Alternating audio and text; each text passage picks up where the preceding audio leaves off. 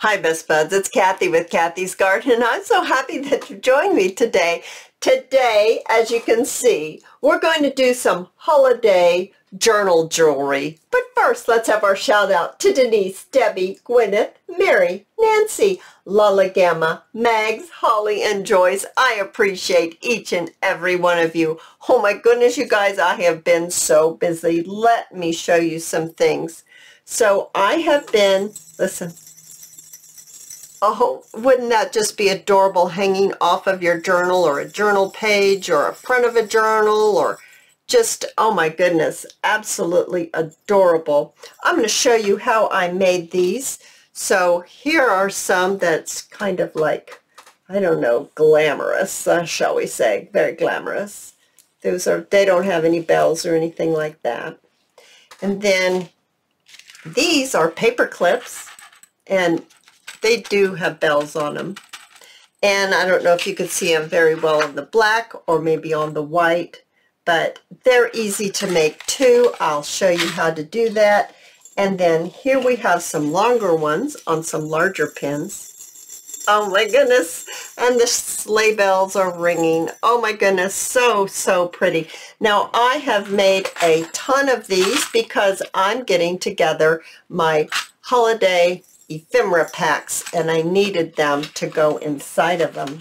So I'm going to see if I could do a good job of being able to show you how to make these. So there are a few things that you will need to have, and that really is the tools. So these are round nose pliers. You really do need, I would suggest 2, or at least something that you can twirl, some cutters, some wire cutters. These are some needle nose pliers. You may not have to have these, but sometimes they come in handy. Of course, you're going to need some safety pins. I have some large black ones, and here are some very small gold ones. Then the large paper clips right here, I have a few of those. And you're going to need what is called, now I saved my package for y'all, these are called eye pins. And these are 2-inch eye pins. And that's what you might need the wire cutters for.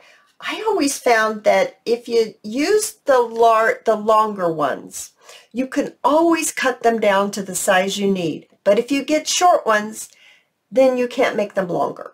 So that's why I got these. Now, I picked these up recently at our local Walmart. It's a bulk pack. They were like $3, two something. So very reasonable.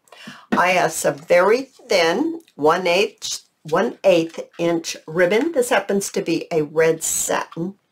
I have some pearls in different colors right here. And I have some charms and some bells, some jewelry findings. I have a few things like that. Now, right here, these are what we're going to use to attach our ribbon little tassels with. So let's go ahead and shall we start with the larger. So let me bring this in here to show you. Let's start with this right here. Let's make these. Oh my goodness, so adorable. So what we want to do first is we want to bring in one of our eye pins, and let's see, this is our eye pin. It's 2 inches, as I said, and I've got all kinds of things right here. Let's go ahead, and we're starting with the bottom. So I'm going to just place this jewelry find. Now you can get these at a local crafts shop. You can get a small bundle of them, and then you can make a few of your own if you would like.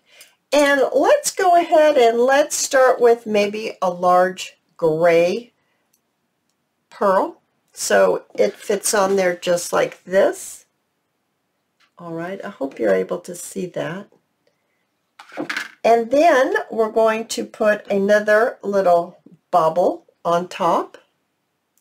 And then let's do a red pearl. And then maybe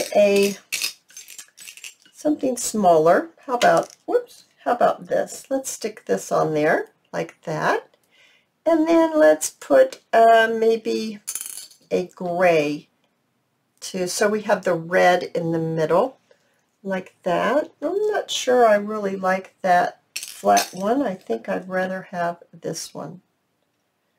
And then the gray, where did it go? Right here. Let's put that right on top. We're getting close to the end. You see, we're close to the end of our pin. You don't want to go too close to the end because then you're going to have trouble tying it off, I guess is the word I'm going to say. I'm going to have an end cap on here, so it's just a little cap, as you can see on there. I don't know if that really works very well. Does this work better, that you can see that end cap? There we go. Now, this is the part that you need your rounded pliers, and we're going to bend it over, completely over. Absolutely, completely over.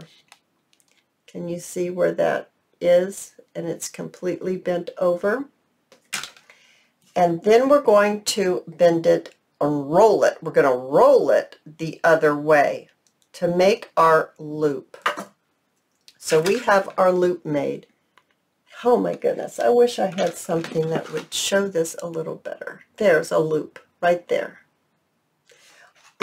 All right, we're going to set that aside. We're going to get one of our little round pieces right here, and we're going to open it up. Now, if you're making like jewelry, you would open it differently, but we're making the holiday journal jewelry, and it's not exactly the same as making it for a piece of jewelry you're going to wear. So I'm just opening it by just pulling it apart. I don't even know if you can see that. I just pulled it apart. I'm going to put it on the bottom loop, and I'm going to close it up. Just like that. I'm going to just close it up. Okay. And now for the top, we're going to get one more of those round little pieces, and we're going to open it up, and we're going to place it right onto the bottom of our safety pin and close it up. So there you have it. There is a charm right there. Dangles and everything. All right, so next let's go ahead and let's make our paper clip pieces of jewelry like this. So I ordered off of Amazon some little charms, some holiday charms. And there's a Sani and a mitten. Oh, here's another mitten. I guess I grabbed two mittens. Well, I have all different kinds. But anyway, we're just going to make one. And what we are going to do is we're going to take that ribbon closure here, right here, this ribbon holder. It kind of has teeth. You can find this, once again, in the jewelry section of the craft shop, or even the Walmart. Local Walmart has them too. All right, so I'm just looping this so I have two folded pieces at the top.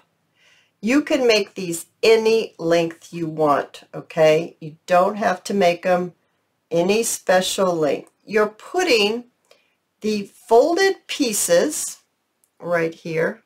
These folded pieces are going to go inside of these little jaws, these metal jaws. And I'm just taking my finger and I'm just pushing them closed just to hold them. I did that crooked. Just to hold it well enough to bring in your flat needle nose pliers and just close it, just like that. So now it's like the teeth have just chomped down onto the ribbon, and it's not going to go anywhere. So I'm just going to trim this. So now we have 4 little ribbon streamers, dangles, whatever you want to call them. like that. So there's our first part that we've made. Now let's go ahead and let's select, let's get a, this is a green bell, and I need another one of my circles. I'm going to open it up, and I'm going to place it onto my bell. And then on the bottom, the largest part of my paper clip, I'm going to attach my bell and close that up. So now it's attached. We need another one of those circles, and we're going to open them up, I should say, and we're going to attach it to the top of our little ribbon holder. Oh, why am I closing it back up? I need to put it on the bottom here with the bell. Yeah, Kathy, we're going to put it on there. Okay, so now we've got two pieces just like that. We need another little circle, and we need to attach our charm. So I'm going to just grab this mitten, and I'm going to place it on here. I want it in front of the ribbon.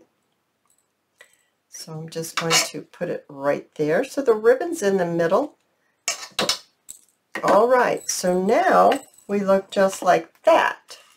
So the next thing that I want to do is I want to make these little loops right here on the paper clip so that the charms will not fall off.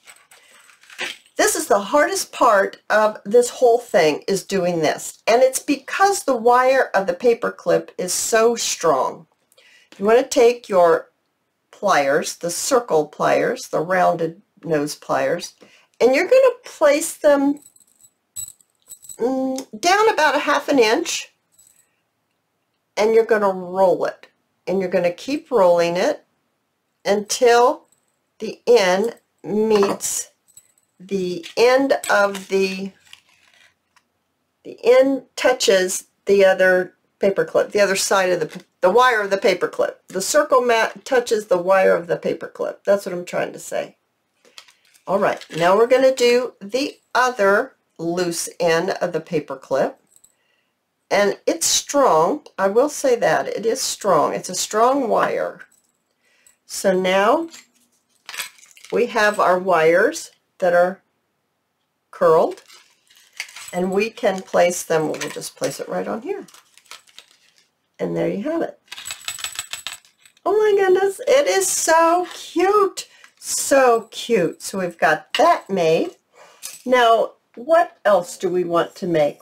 Maybe one of these smaller ones. It's very much the same as the longer ones. What did I do with that? See, it's very much the same, except we just didn't make it as long. This is the one we made together, and we just made it smaller with just 2 pearls, and we put it on a small paper clip. Oh my goodness, you guys, this is so much fun, and I am getting ready for making bunches of holiday ephemera over in my Etsy shop. It's not there yet, but it soon will be. You guys, I hope you've enjoyed this video, and if you have, please give me a thumbs up. I invite you to subscribe to my channel, and I'll see you in my next video. I'll see you there, guys. Bye now.